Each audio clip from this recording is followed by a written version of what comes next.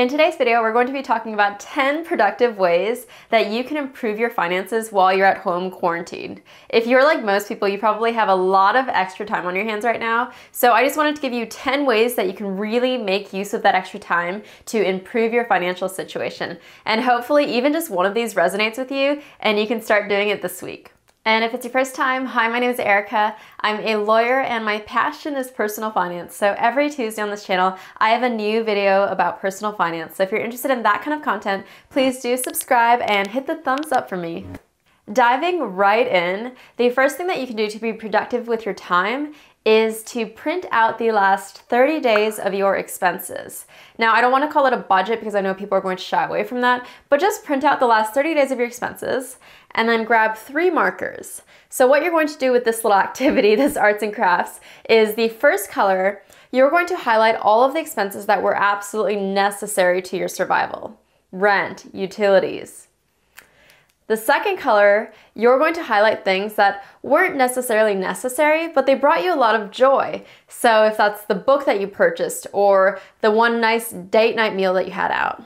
And the third color is for things that weren't necessary and you also didn't derive a lot of value from them. Maybe you were purchasing those things out of habit or out of trying to impress someone. Highlight those in that third color.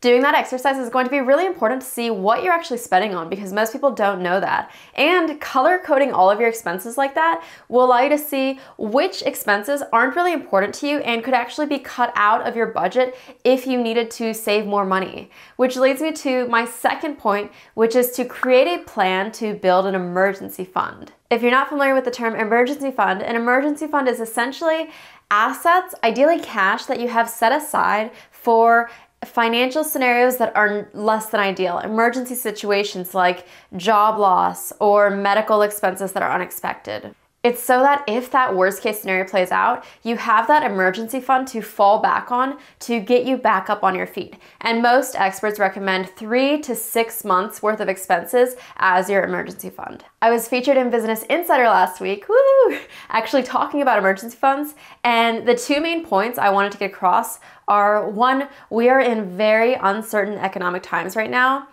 2, the single best way that you can protect yourself from these worst case scenarios like job loss is to have an emergency fund.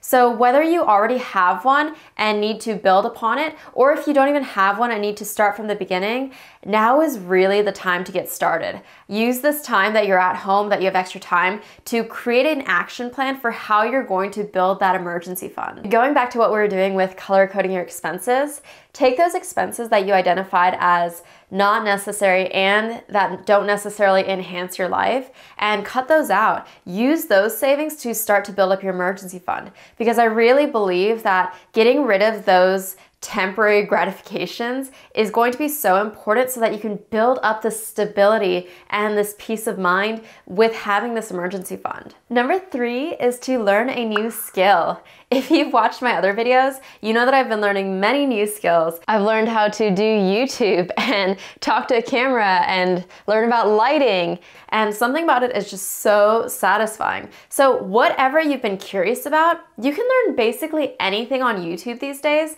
So if you want to learn how to copyright or edit YouTube videos or build a bench from scratch, you'll find it on YouTube for free. So take this extra time that you have to learn a new skill. And it doesn't necessarily have to correlate to a skill that will earn you more money immediately. Just do something that's fun and that you've been curious about. Number 4, use this time at home to read a personal finance book. It is going to improve your financial literacy. It's going to give you actionable ways to improve your finances. These are some of the books that I recommend. And just to show that I'm practicing what I'm preaching, this is the book that I'm currently reading.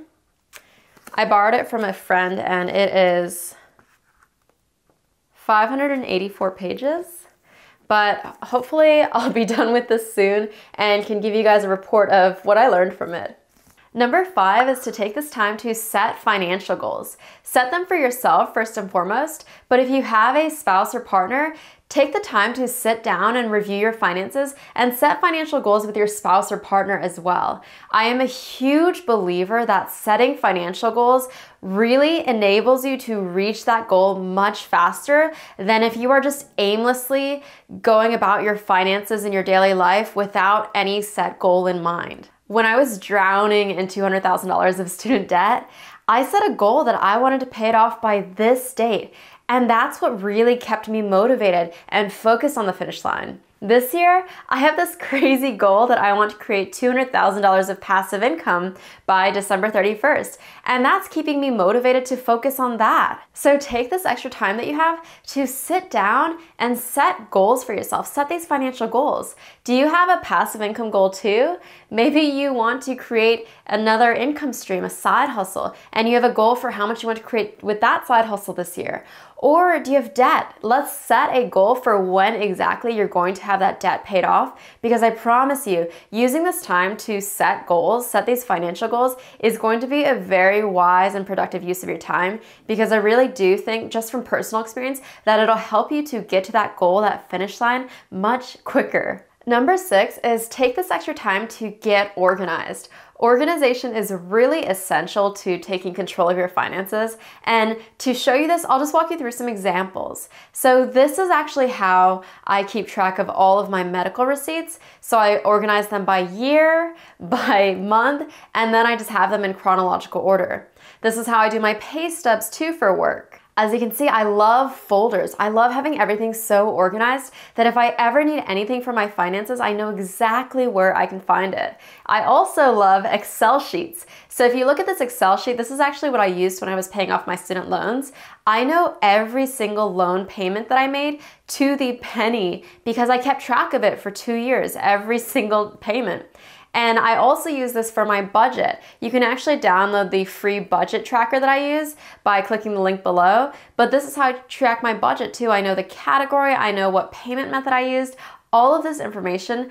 I just love being organized about it because I feel like it helps me to stay on top of my finances. And now is the best time to take this extra time to get on top of your finances, take control of them, and just get organized so that you always know where to find this information.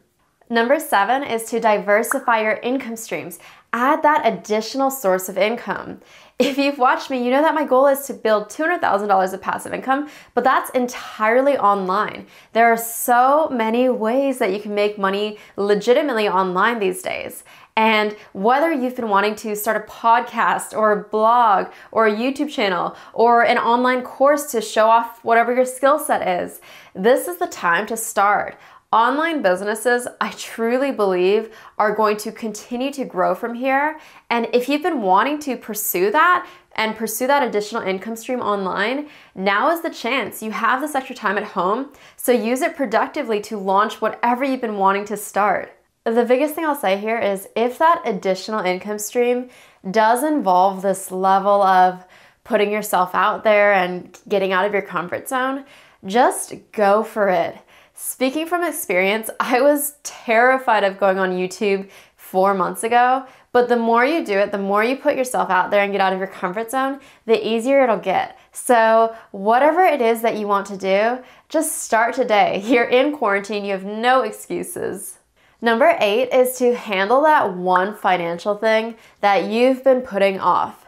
I don't know what it is for you. It could be getting all the various 401ks that you have from different companies sorted out, or getting your taxes figured out. I'm not sure, but I'm sure when I say this, you'll know exactly what I'm talking about for your situation. For me, I know I've been very bad the last month or so about submitting my receipts to my insurance for reimbursement, so that's what I have to get on. Number 9, so this is a little game I have for you. I have a list of 18 questions, financial questions, that if you don't know the answer to, I want you to pick just one that you're going to figure out the answer to. I came up with these 18 questions because for the most part, these are questions where I distinctly remember not having the answer to and having to figure out the answer. And I think if you are able to figure out the answer to at least one of these questions, you'll be in a better financial situation. So here we go. I'll rattle them off, but you can take a screenshot if you want.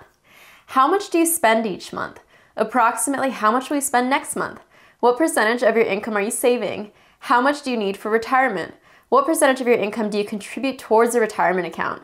What are the expense ratios of any investments in your retirement accounts? What percentage of your income do you spend on rent? What recurring subscriptions do you have? How much debt do you have? What are the interest rates on the debt that you have? How much of your monthly income goes towards debt? Exactly what date will you be debt-free? If you have debt, exactly how much are you paying each month in interest? How much money would you need to create a 6-month emergency fund? How much do you currently have in your emergency fund?